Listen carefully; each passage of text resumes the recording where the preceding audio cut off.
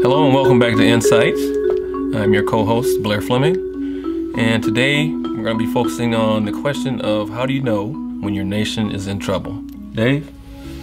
Yeah, it's a huge issue. And I believe that some things have crystallized for me. I believe it's, as I'll get into in the scriptures, but also just in terms of, I feel like the Lord has given me clarity.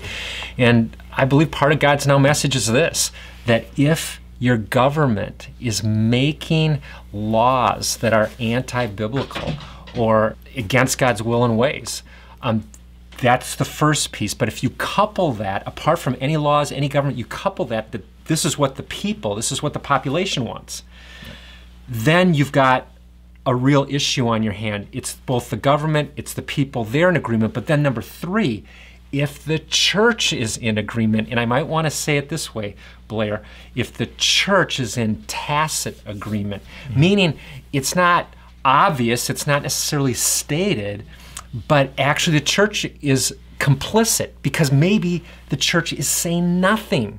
So Dave, can you give us any examples of this?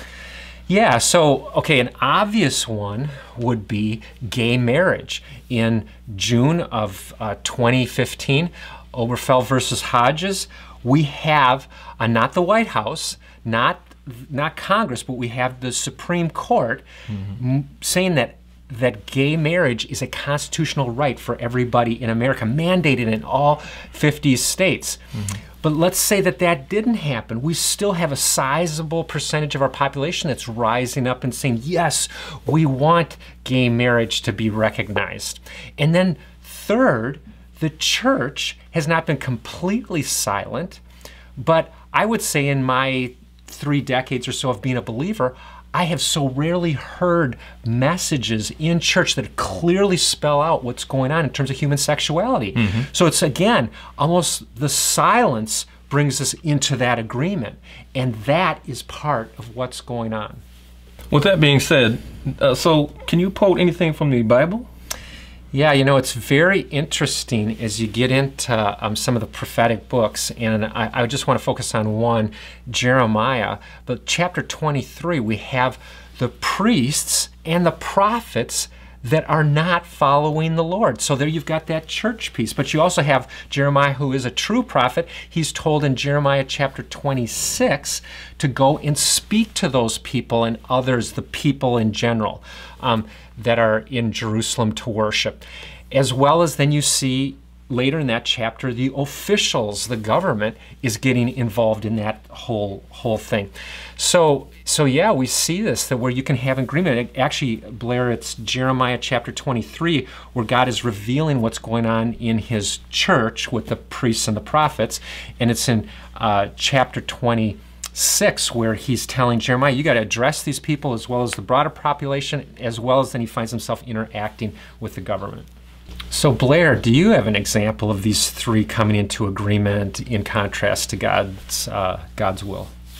Yeah, I can give you an example. Well, let's look at the legalization of marijuana for recreational use and not medical use. It seems like the churches aren't saying anything against it, and the government is for it, and the people are for it, and it seems like if the people are for it, it's happening.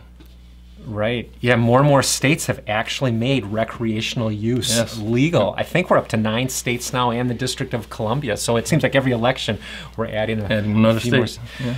So really just summarizing today, Blair, we've got these 3 areas, and when they come into agreement, you know your nation is in trouble in terms of God actually sending a judgment to that nation. And again, it's when the government is making laws that violate God's will and ways. It's when the people, apart from those laws, just the people are desiring this and want it. And then third, that the church either goes on board, and we mentioned gay marriage earlier, there's more and more churches that are on board with gay marriage, or again, as we talked about, just being silent on various issues. So anyway, those are the 3 areas and how you know if your nation is in deep trouble. We look forward to seeing you next week on Insights.